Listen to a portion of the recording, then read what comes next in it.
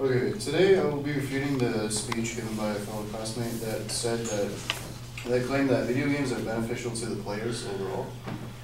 The secondary claims that he presented were that one, video games help players develop many useful traits such as improved accuracy, attention, memory, and decision making. Two, that video games have a positive effect on players' overall health. And three, that video games benefit players' social lives. So the first claim, which talks about that video games help players develop many useful traits. This has been refuted by a study specifically for older people who, there was a study by a team of researchers at Florida State University which experimented with 60 adults ages 65 and over. They had them play 45 minutes of brain training games per day for a month. One of the team members, Professor Wally Boot, who is an expert on age-related cognitive decline, stated that their findings in previous studies confirm there's very little evidence that these type of games can improve your life in a meaningful way. The team concluded that there was no significant improvement in the working memory, which is basically like day-to-day memory usage, like if you forgot where your keys were at, and so these games don't significantly improve their working memory. So the second claim that the advocates used was that video games have a positive effect on players' health, and that they can train certain parts of your brain and help it to grow. This claim is only partly true, and there was a study by the University of Montreal which found a correlation between action video games and an increased risk of Alzheimer's and dementia due to a certain portion of the brain shrinking when playing action video games.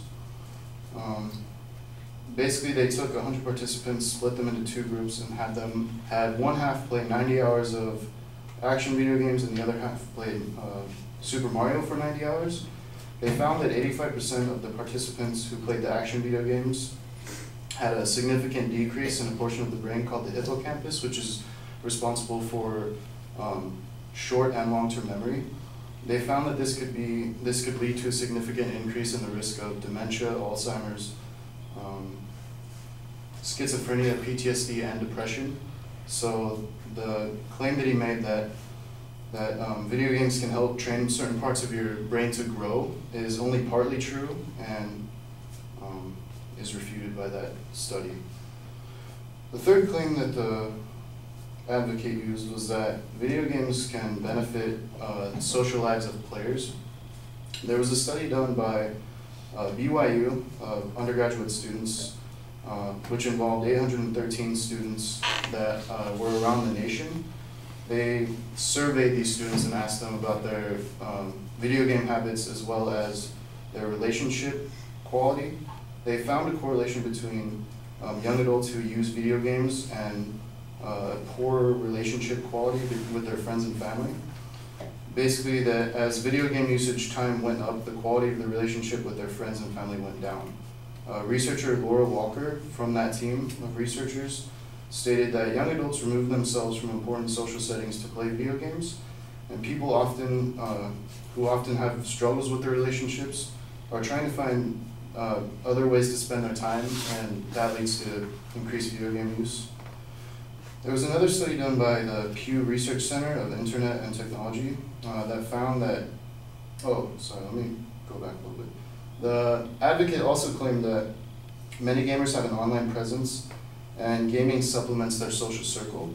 However, this research done by the Pew Research Center of Internet and Technology found that out of 761 gamers, 47% of the female gamers claimed that they never play with another person online and they're completely isolated from the social aspect of it, while 27% claim that they only play with another person like maybe once a month. So this refutes the idea that online gaming promotes social benefits for all gamers.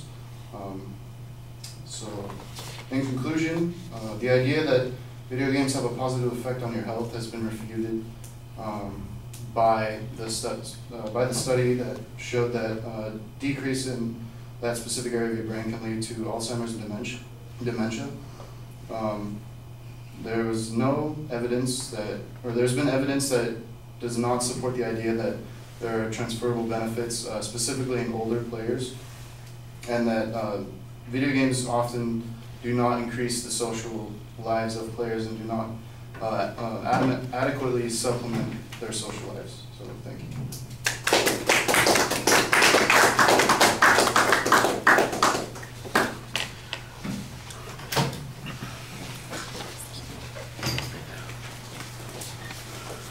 Right, the structural stuff is solid, that's fine, it's easy to follow. The first point, basically, you present a counterclaim suggesting that it doesn't have this. We've got rebuttal evidence that's being provided here.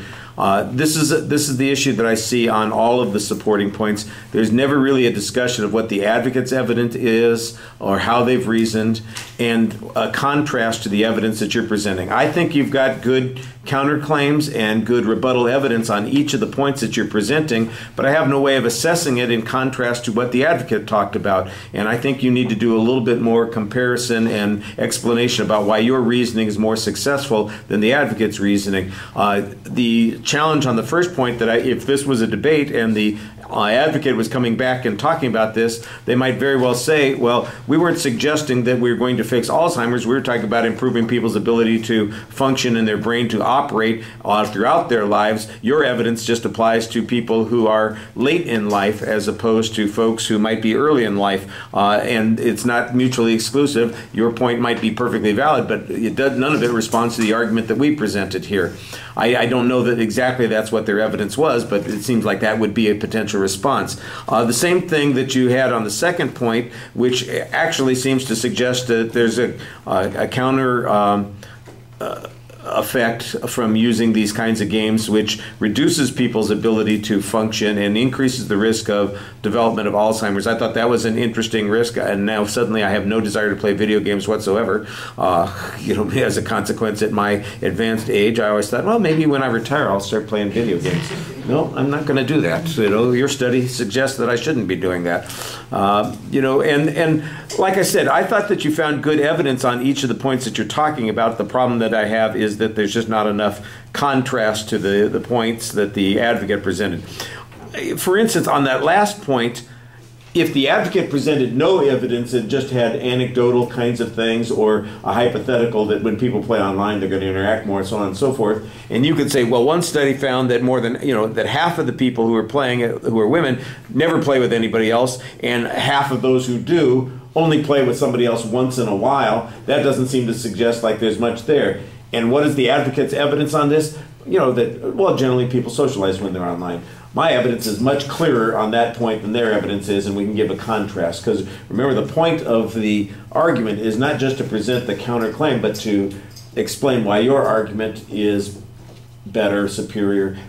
If I was making this decision and trying to decide what I believe, you've got to sell that extra point and say, this is why my position is the one that you ought to be listening to. All right, so nothing bad, just